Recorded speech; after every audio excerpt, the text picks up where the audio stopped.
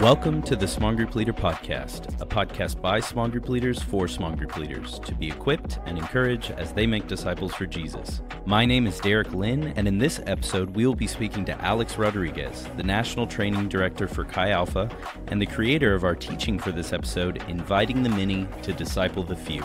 Then we will be interviewing Lucas Romero, a small group leader in the marketplace who has done an incredible job making disciples without being centered around the college campus. We know there will be many small group leaders this fall who won't be able to interact with people on campus as before. Lucas has some great insight into the mindset we must have if we are going to continue to grow our small groups no matter the circumstances in which we find ourselves. But first, let's listen to part of Alex's teaching on reaching the many to disciple the few.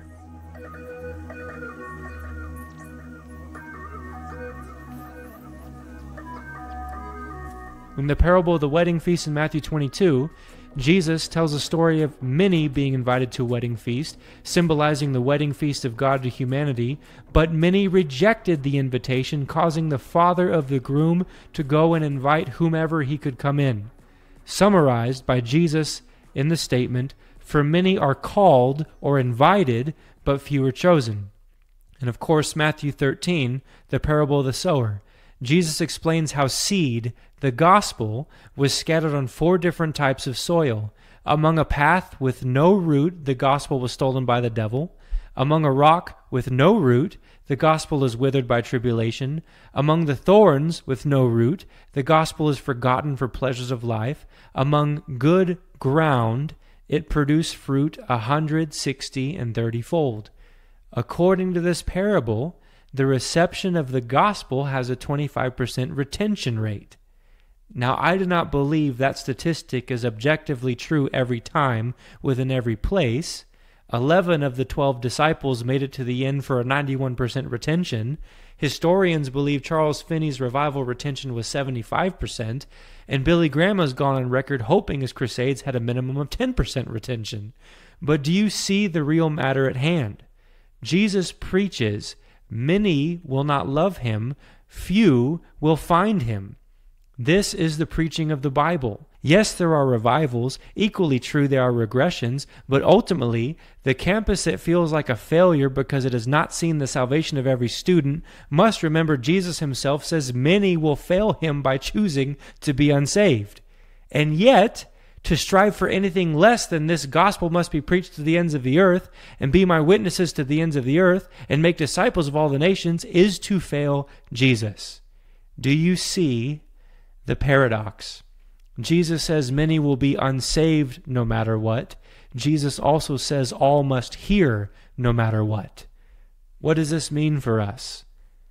It means we do not need to be dismayed when people reject Jesus.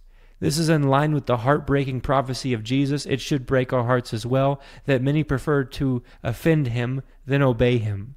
And 2, do not add to the many being unsaved because we're not telling people about the gospel. As Calvinistic preacher John Piper has said, no matter what you believe about predestination, if you do not offer people an opportunity to receive God, you are robbing them. We are still commissioned to go out and make disciples. We are still commanded to preach, repent, and believe. We're still commanded to speak truth and love. We're still commanded to teach everything Christ has commanded us.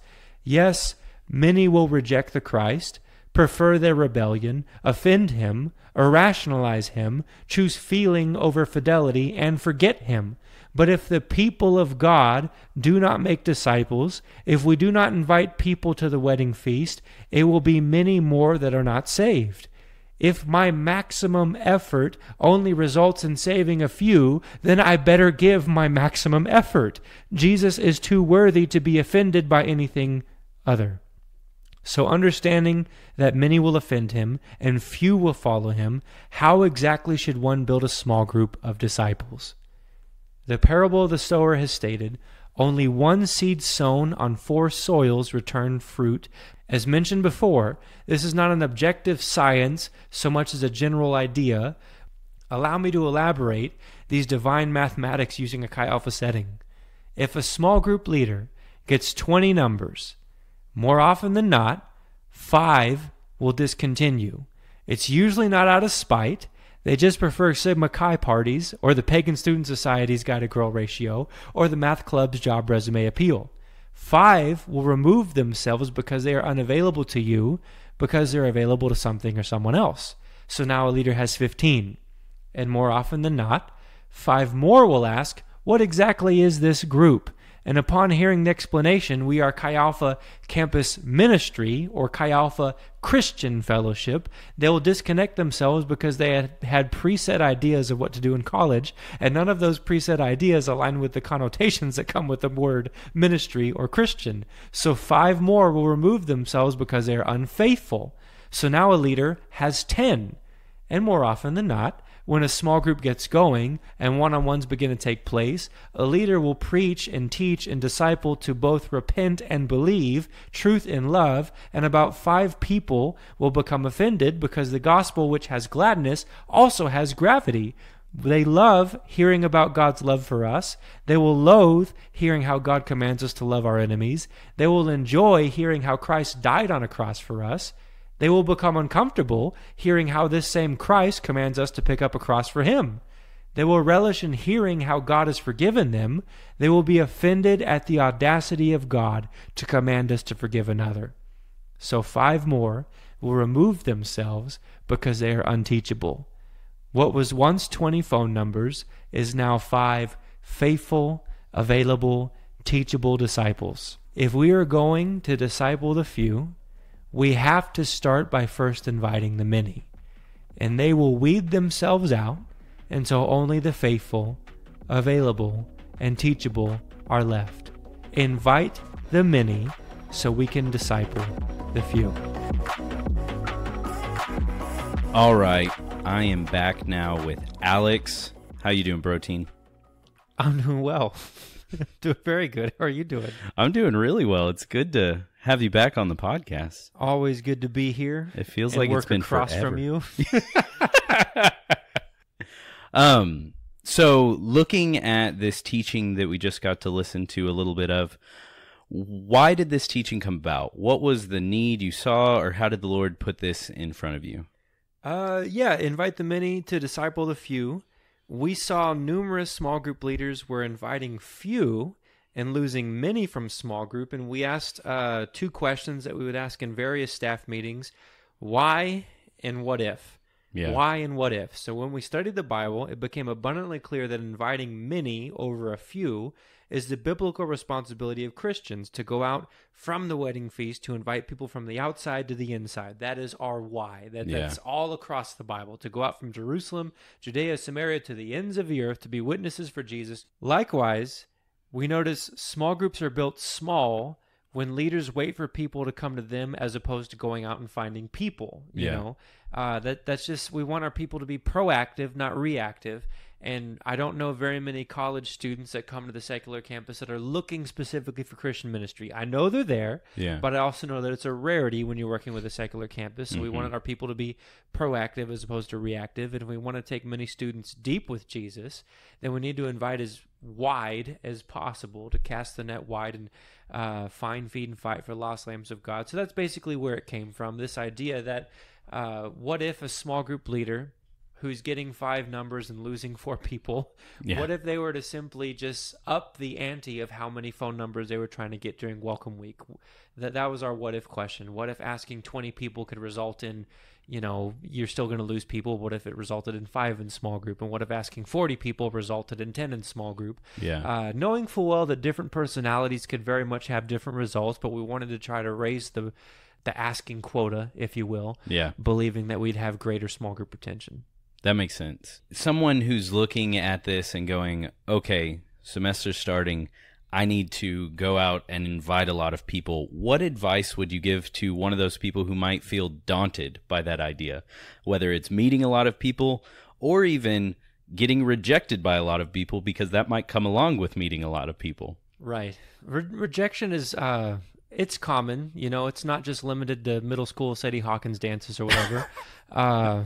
Good times, good memories. Leonard Ravenhill once said, if the world cannot get along with the holiest man that ever lived, how can they get along with you and me unless we're compromised? So I do believe rejection has Christ as company, and that's pretty good. It's at least makes it bearable. Yeah. Furthermore, if you're afraid of rejection, then leadership in any world, secular or sacred, is just not for you.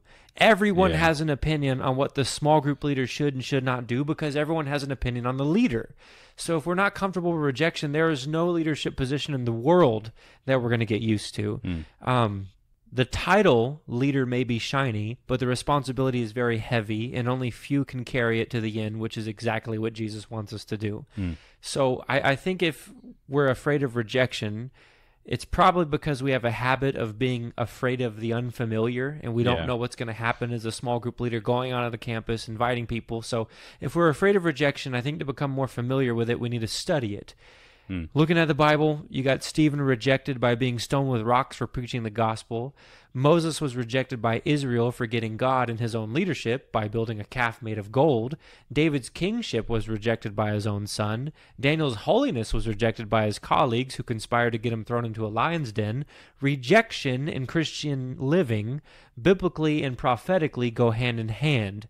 And the more we learn this, the less we are shocked by that rejection. Yeah. Second, if we're afraid of rejection, I think we just need to experience it more. Yeah. You can't go back in time to middle school and re-experience City Hawkins I would not dances want and to. Blink 182 music and so on and so forth, and Axe body spray and Surge energy drinks and all of that good stuff. The Axe. There are some Generation Z people that might not know what I'm talking about, but that's just fine. But if the worst thing that happens to us is someone screening our phone calls or simply saying no to an invitation of friendship, that's not that bad.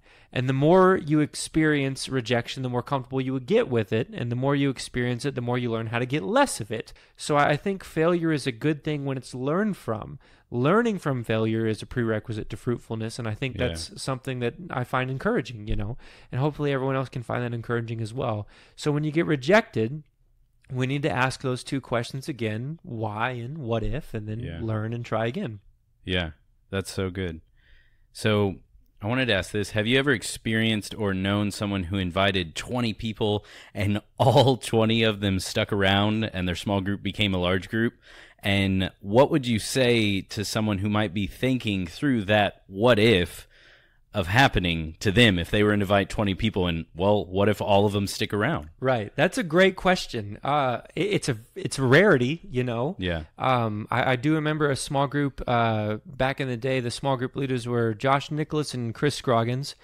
And one year they co-led and they had like 20 plus guys in their small group. It was a small group, immediately became a large group. Yeah. And it's rare, but what these guys did was they delegated responsibility to other leaders that took care of the other members within the small group. So it was kind of like watching, these two leaders had their own Peter, James, and Johns who took care of the rest of the disciples. And I was like, okay, that makes sense. That's a good delegating of responsibility to create maturity within the group. And just watching that, you could see it was also very fruitful. There were people in that small group that went on to become great small group leaders, and they graduated, and they have changed the marketplace for Jesus, and a lot of them have changed the ministry for Jesus, which is awesome. So it's a great experience if you do invite 20 and keep all 20. Yeah. It's incredibly rare, but how wonderful and how fruitful could that be? Yeah. That opportunity to delegate responsibility, to create maturity within the small group, and just the ability to change more lives because you have more people. That's highly encouraging. More people equals more opportunity. That's always a good thing. I do think, to answer your second question, what would you say to someone who might be thinking the what if of that happening? I know it sounds overwhelming. One person leading 20 is more taxing than two people leading 20.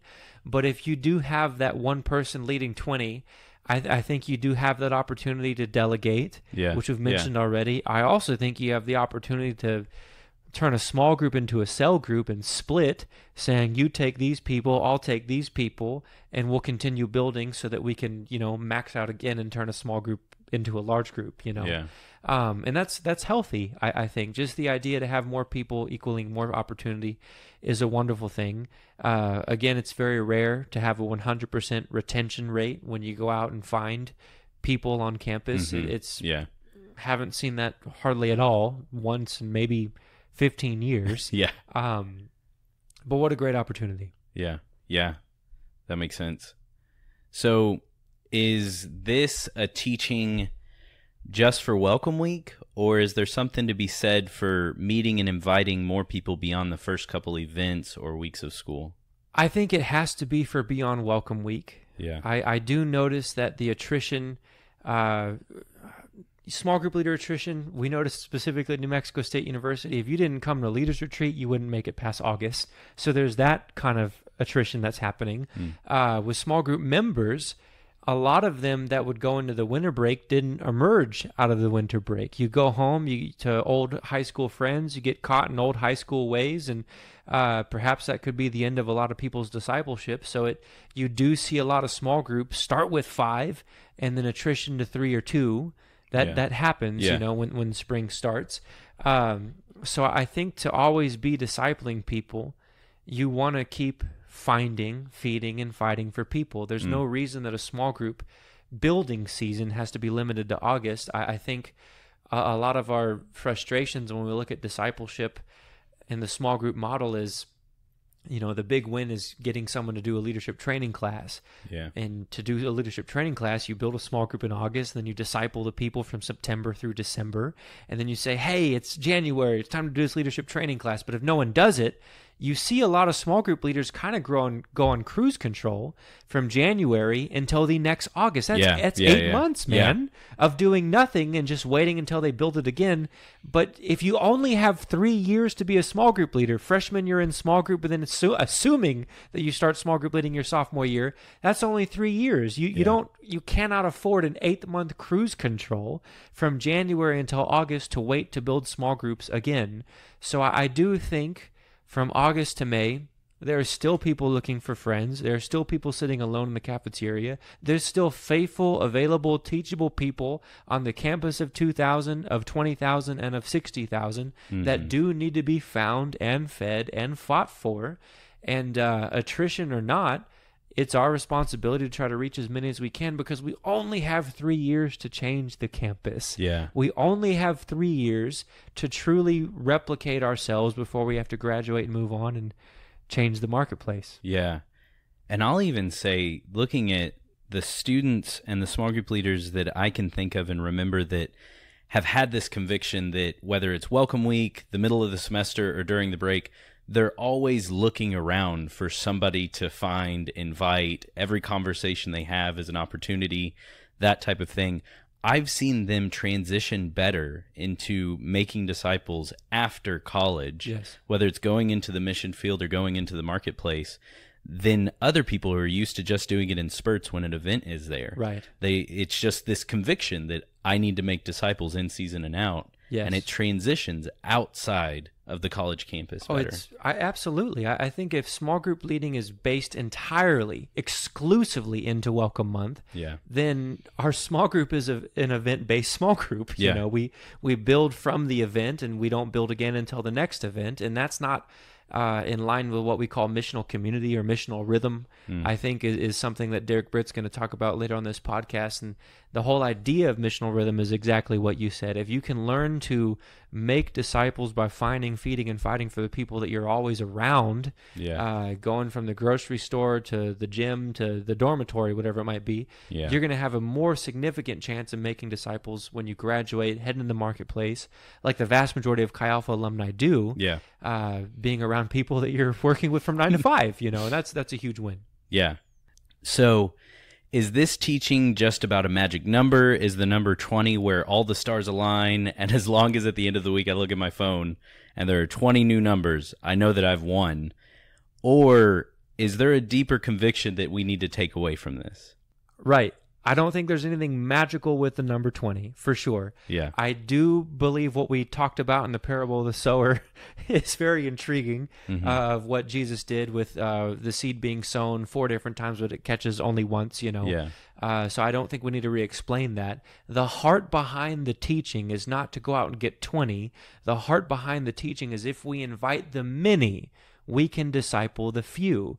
We believe that Jesus says in Matthew 7, many will turn away. We believe that the gate is narrow. So we're going to invite as many people as we possibly can. We're going to be those servants that go out from the wedding feast into the streets, into the places, and invite as many people as we can to come and meet Jesus, because more people equals more opportunity, and that's our mission. If this gospel is going to be preached to the ends of the earth, so the end will come.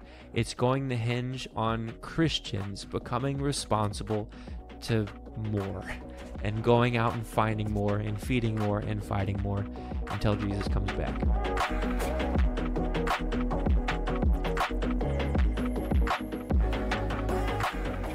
Awesome. It is so good to have you on here, Lucas. I wanted to start off by asking, how long have you been leading small groups now, if you include your time as a student with Chi Alpha and also in the workforce since graduating leading a small group? So I started going to Chi Alpha in 2012, and I graduated in 2016. So there I led small group for close to 5 years. Yeah. And I've been at my current position for about 3.5 years. So ever since I got plugged into the local church, I went ahead and started doing that. So it's been about 8 years now that I've been leading small groups. Oh, that's so awesome. It's so exciting to hear about people who are taking the stuff and the convictions and the discipleship that they're learning and experiencing in Chi Alpha and then transitioning it to a different context. Definitely. So you're currently leading multiple small groups right now. Each of them have very different people in different stages and ages of life. One of those groups is made up of mostly unsaved guys and includes up to 20 guys you are trying to disciple. How did you develop this small group in the beginning? So this small group is a small group I have at work. And when I started working, I said, God, I want you to use me in the workforce.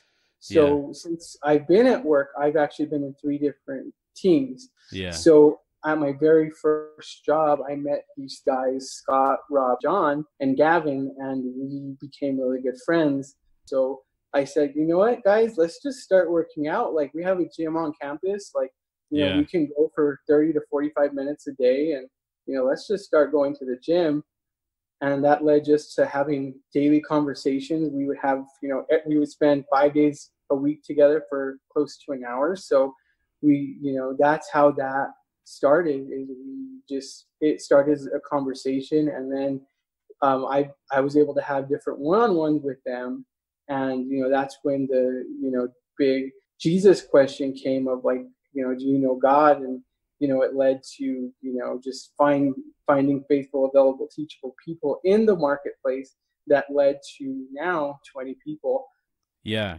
So it sounds like you went from that first original group of a few guys to now 20 guys being involved in this small group you have going on.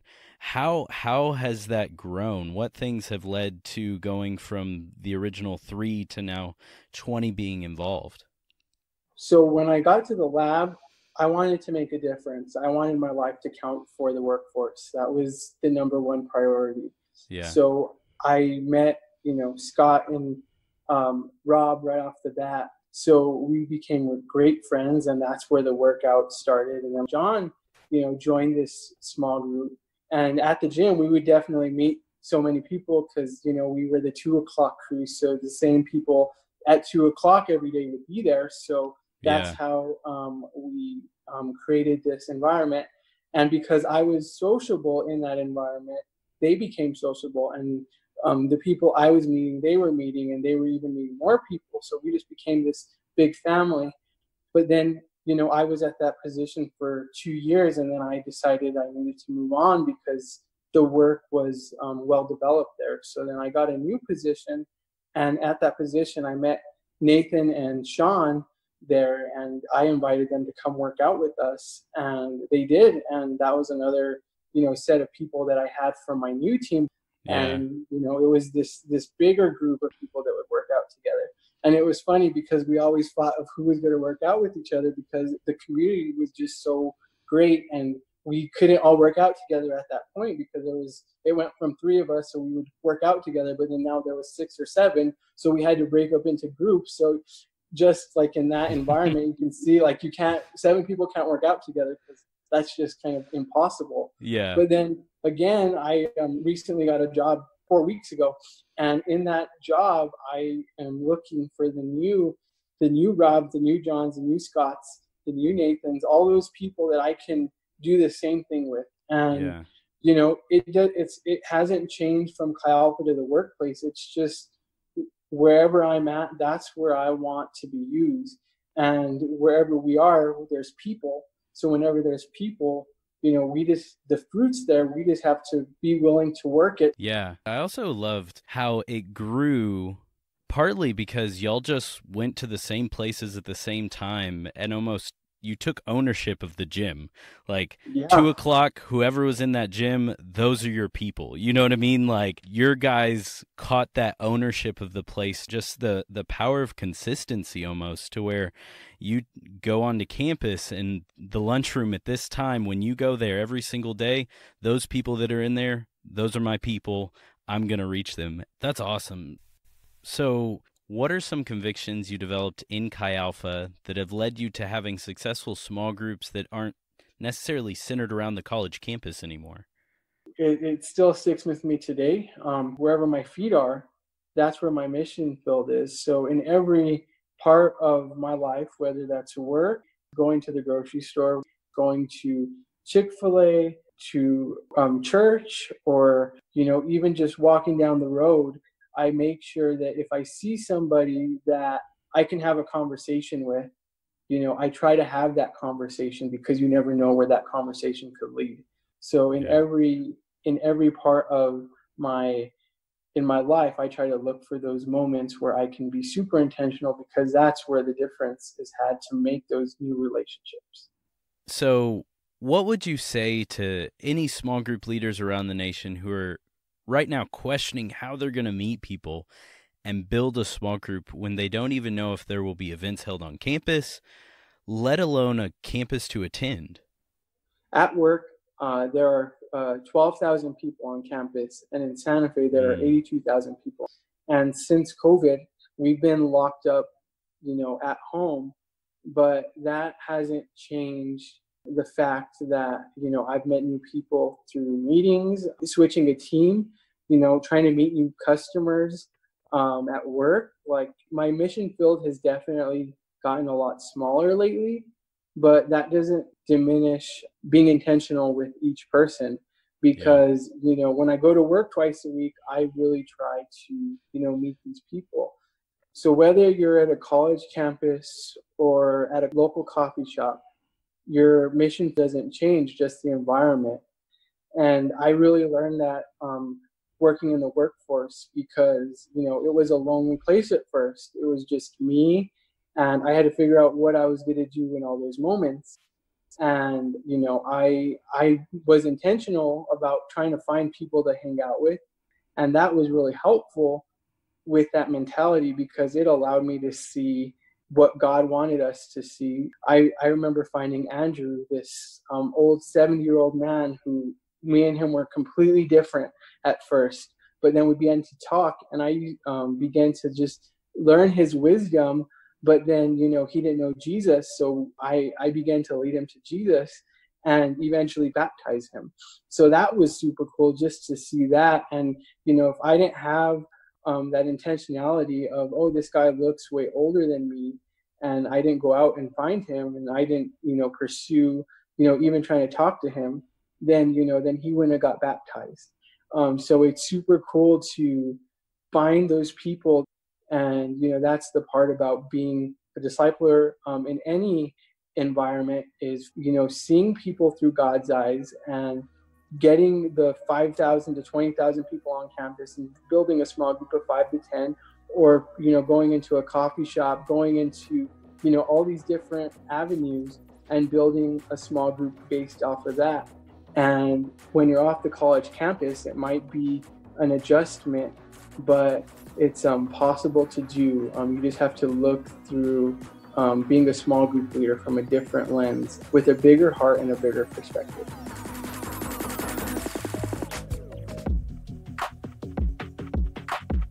Thank you for listening to the Small Group Leader Podcast. Our goal is to equip and encourage you as you go out and make disciples who make disciples.